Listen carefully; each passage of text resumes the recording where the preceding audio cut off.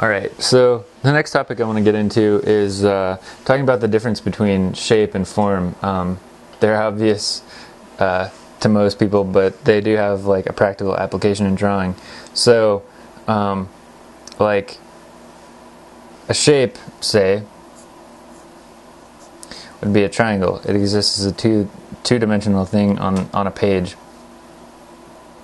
A form would be like a tetrahedron. 4 triangles put together, the simplest three-dimensional shape with planes. Another one to talk about would be a circle, right? That is definitely a shape, but when you're drawing, you know, when you're drawing a sphere, how do you make it a sphere? You have to have something to make that circle become dimensional, and you might use something like, you know, a shadow core on the sphere itself, and you might have an actual shadow, right? So that takes a shape and turns it into a form. So the difference between these two drawings is that the shape exists on the outside, on the contour, and the form exists within the shape and outside of the contour as well, in the shadow and in the context. So whenever you're drawing, really what you're looking for is anything that will clue you into form. That's really, really important. So right here I'm looking at the crow again, and I'm seeing that this value right here pops the form of the leg forward, where the leg kind of like meets the body and is hidden by the feathers a little bit.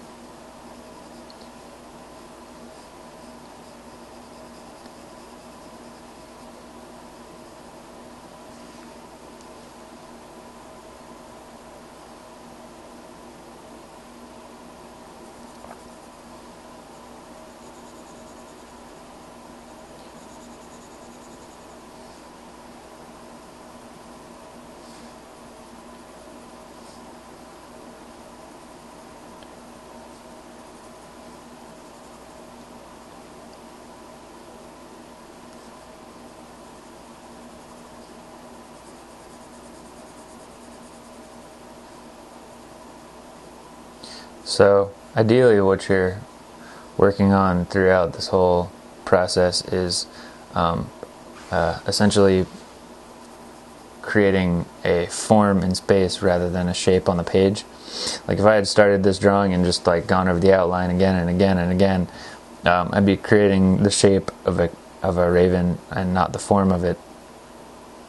So it's really the forms that bring these things to life.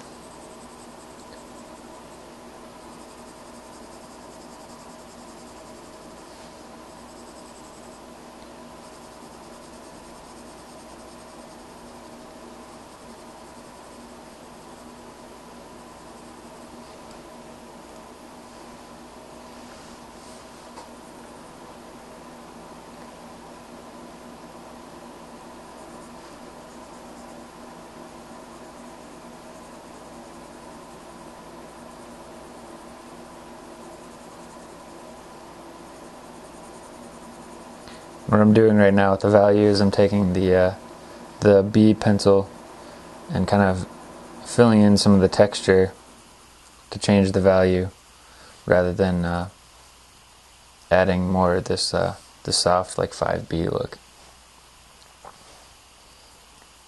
Which is kind of cool. It's a slightly different approach. Most people would say, you know, just use your soft pencil to get some darks in there, but really you can use anything. And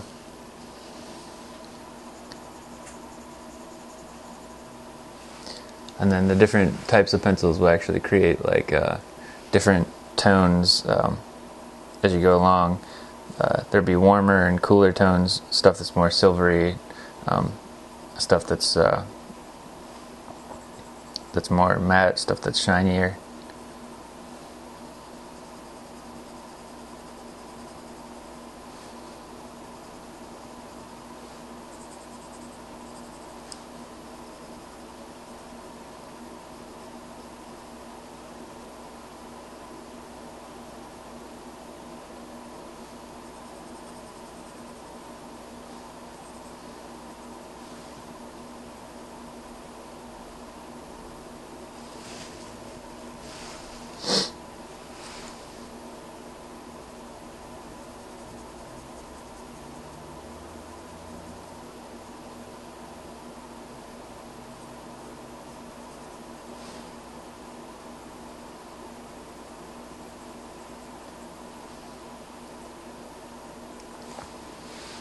Alright, so you can kind of see this drawing developing a little more. Let's move on to a slightly different concept that has a lot to do with shape and form.